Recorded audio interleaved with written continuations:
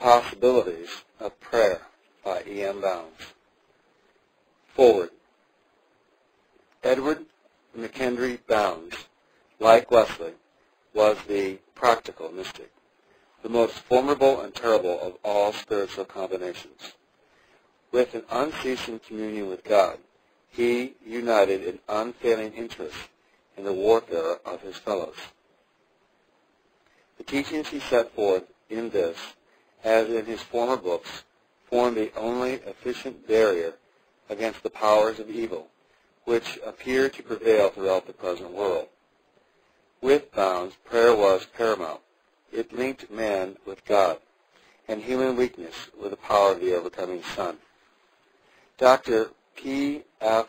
Haynes of Nashville, Tennessee, who was converted to the ministry of Edward Bounds, wrote in 1913, "Our first sight of this great saint was at the close of the Civil War, when he was dropped into a village in Tennessee with his uniform on.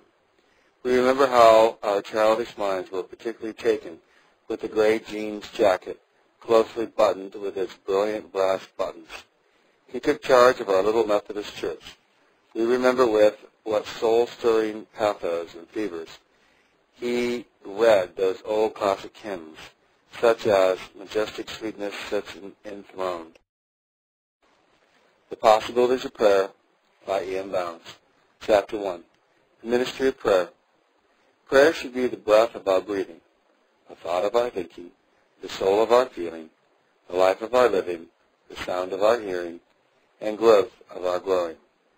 Prayer in its magnitude is length without end, width without bounds, height without top, and depth without bottom, illimitable in its breadth, exhaustless in height, fathomless in depth, and infinite in extension. Homer W. Hodge. The ministry of prayer has been the peculiar distinction of all of God's saints. This has been the secret of their power. The energy and the soul of their work has been the closet. The need of help outside of man being so great, man's natural inability to always judge kindly, justly, and truly, and to act in the golden rule, so prayer is enjoined by Christ to enable man to act in all these things according to the divine will. By prayer, the ability is secured to feel the law of love, to speak according to the law of love, and to do everything in harmony with the law of love. God can help us. God is a Father. We need God's good things to help us do, quote, do justly, to love mercy, and to walk humbly before God, unquote. We need divine aid to act brotherly, wisely, nobly, and to judge truly and charitably. God's help to do all these things in God's way is secured by prayer. Quote, ask and ye shall receive, seek and ye shall find, knock and it shall be opened unto you, unquote. In the marvelous output of Christian graces and duties, the results of giving ourselves wholly to God, recorded in the 12th chapter of Romans, we have the words, quote, continuing instant in prayer, unquote, preceded by, quote, rejoicing in hope, patient in tribulation, unquote, followed by, quote, distributing to the necessity of the saints, given to hospitality, unquote. Paul thus writes as if these rich and rare graces and unselfish duties, so sweet, bright, generous, and unselfish, had for their center and source the ability to pray. This is the same word which is used of the prayer of the disciples, which ushered in Pentecost with all its rich and glorious blessings of the Holy Spirit. In Colossians, Paul presses the word into the service of prayer again.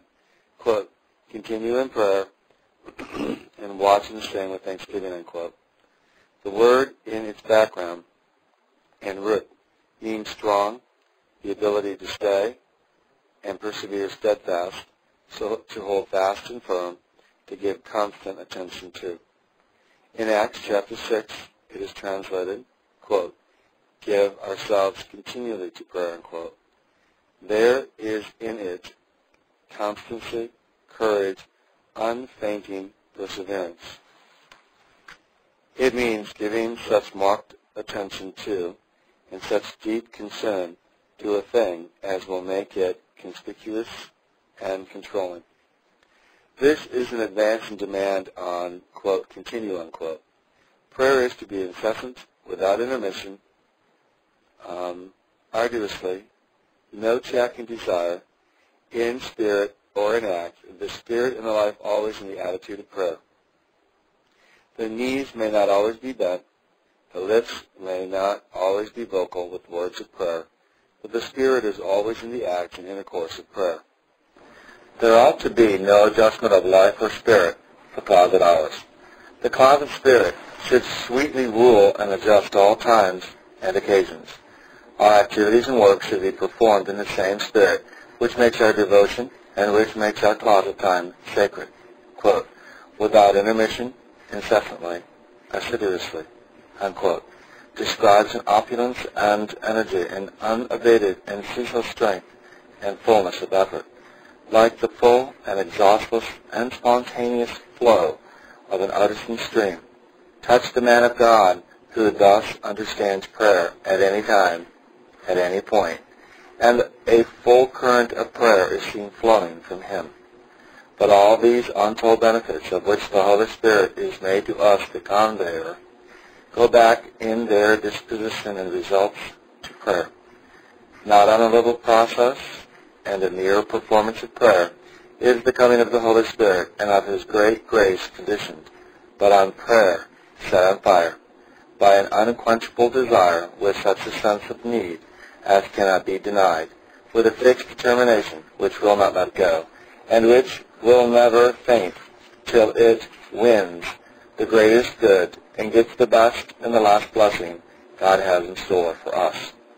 The first Christ, Jesus, our great high priest, for the blessed and adored be His name, was a gracious comforter, a faithful guide, a gifted teacher, a fearless advocate, a devoted friend, and an all-powerful intercessor. The other, quote, another comforter, unquote, the Holy Spirit, comes into all these blessed relations of fellowship, authority, and aid with all the tenderness, sweetness, fullness, and efficiency of the first Christ. Was the first Christ the Christ of prayer? Did He offer prayers and supplications with strong crying and tears unto God? Did He seek the silence, the solitude, and the darkness, that He might pray unheard and unwitnessed, save by heaven, in His wrestling agony for men with God? Does He ever live, enthroned above at the Father's right hand, there to pray for us? Then how truly does the other Christ, the other Comforter, the Holy Spirit, represent Jesus Christ as the Christ of prayer? This other Christ, the Comforter, plants Himself not in the waste of the mountain, nor far into the night, but in the chill and the night of the human heart, to rouse it to the struggle and to teach it the need and form of prayer. How the divine Comforter, the Spirit of truth, puts into the human heart the burden of earth's almighty need, and makes the human lips give voice to its mute and unutterable groanings. What a mighty Christ of prayer is the Holy Spirit! How He quenches every flame in the heart with the flame of heavenly desire! How He quiets, like a weaned child, all the self-will, until in will, in brain, and in heart, and by mouth we pray only as He prays, quote, making intercession for the saints according to the will of God, unquote.